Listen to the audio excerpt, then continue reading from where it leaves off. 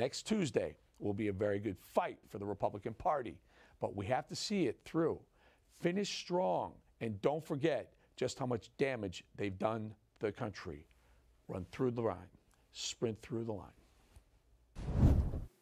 Okay, now let's bring in former governor and congressional candidate in Alaska, Sarah Palin, also a friend of mine, if I may. Governor, thank you for joining us in studio. Awesome. It's terrific to have you. Governor, 4 days left until the election, and the left is on the ropes. They're scared, and they should be. The red wave is real, and it's coming. It's not a false prediction. But I find it striking. The Wall Street Journal posted something yesterday. I find it very, very interesting that white women are breaking for Republicans in a massive way. They've gone from plus 12 to Democrats to plus 15 in the GOP. That's a 27 percentage point move. What say you about white women in coming back to the GOP? Well, it doesn't surprise me. I don't know what the color of somebody's skin has to do with their judgment on the direction that the country's going. But yeah, white suburban women, they're the ones in the grocery store. They're the ones out there making sure that their kids are safe, walking to school and getting home. And they see that the trajectory that we are on, Eric, in our country, it's not good. It's going down, and something has to change. We're not embracing the status quo. We want to change. And that's why you're going to see a change in direction politically, and the red wave is coming.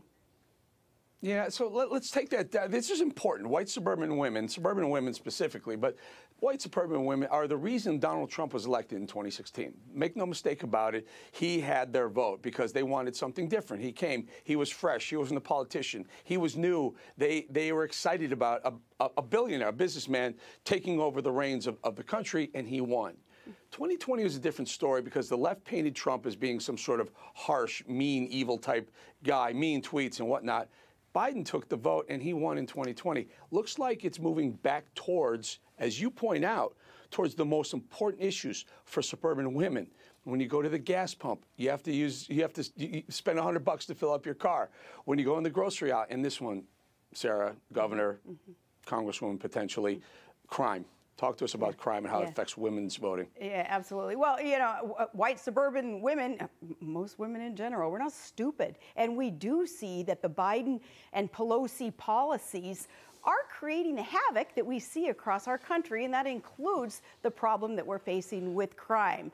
When we don't believe from leadership on down in law and justice and law and order, well, that's why we're seeing the problems that we're seeing. And again, white suburban women, we want to change. We want to get back on track, and we want safety for our kids. I think of it more as a bunch of mama grizzlies out there looking to support and defend that next generation. And we will rear up on our hind legs, and we will do anything that we can to defend our cubs, that next generation. That's what you see reflected in the polls, and you will certainly see this on Tuesday, that reflection of a mindset that has changed back to getting our arms around the problems that this country is facing. And we don't want to just talk about the problems. We want solutions, and when we expect our leaders to start providing solutions, when they don't do that, when they just make things worse, Eric, we say, fire the bums, let's get some new guys in there.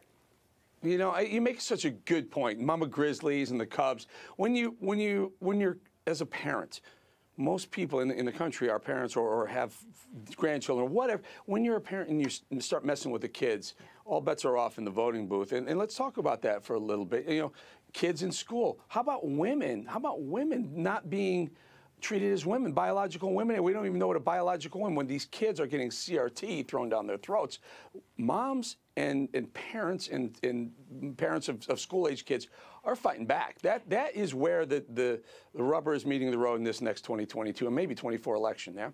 Absolutely. These are frontline issues for a mom. When we go to, say, a high school ball game and we see boys wanting to compete on the girls' team against the girls, and we say, wait, something's askew with that. No, we don't want that to happen. We're actually living what the problem is, and we want to fix the problem. It seems like those politicians and bureaucrats making those decisions that, like, well, can't really define what a girl or a woman is, so, you know, yeah, boys, come on and compete against the girls, be on their teams. Well, we see it very practically and logically because, again, we're not disconnected from the problem. The bureaucrats, the faceless politicians, and some far-off bubble, they are disconnected from what the reality of the problem is. We, again, on the front lines, we see it every day. We feel what the problem is. And more importantly, though, we know what the common sense constitutional solutions are for these problems. And we're going to put our foot down and say, no, enough is enough of the problem. But Governor, what happens when the media, what happens when the people, the women of The View, misrepresent and hurl insults at suburban women and conservative women? Take a listen to Sunny Hostin. I read a poll just yesterday that white Republican suburban women are now going to vote Republican. Why? It's almost like roaches voting for Raid. Governor, I mean, I don't know why they don't censor her, maybe even fire her for that comment. What are your thoughts on being so egregious against literally half the population? Right, and half their audience, too. So I take it back when I suggest that, no, women aren't stupid. Some women are stupid. Women who say things like that, it's downright stupid. Not only, like, consider economically for what she's doing for her show, she is disenfranchising probably half of her viewers. By the way, this is coming from a show where the names of these characters, the hosts, Sunny, Joy, I mean, they are the antithesis of bright sunshine and joy, aren't they? Yeah, comparing women to cockroaches.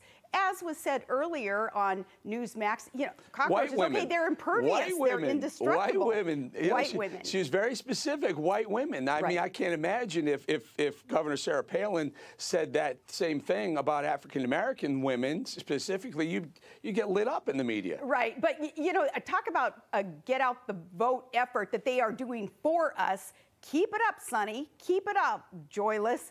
That actually helps us because they kind of shed the light. They're exposed for who they really are and how disrespecting they are of women, of Americans in general, whom they maybe happen to disagree with. You know, we teach our children not to talk like that, and yet, you know, there are these bigwigs talking like that, setting examples for a younger generation, and that's really sad. But you know what? Keep it up. We'll take that, especially comparison to cockroaches, because like I say, cockroaches are impervious. They're indestructible pretty much, aren't they? Really hard to get rid of cockroaches. Taking lemons and making lemonade out of it. Very quickly, Governor, there's some rumors or some innuendo Trump might announce for his run for 24, and it may happen as soon as November 14th, a couple of Mondays from now. What are your thoughts? Do you know anything? Right on. I hope he does. And I'm not going to vacillate or speak around that issue and pivot off of it. I hope that he does. He was the one who had the guts to take on the rhinos, the Democrats, the lamestream media, the fake news. He did it before. We need him to do it again. Look at his policies, what they did for this country, too. We became energy independent. We didn't see an inflation rate that is at a 40-year high. All the problems that we're seeing under Biden, because what Biden did on day one in office was undo the good policies that the Trump movement had ushered in. Well, we need more of that Trump train.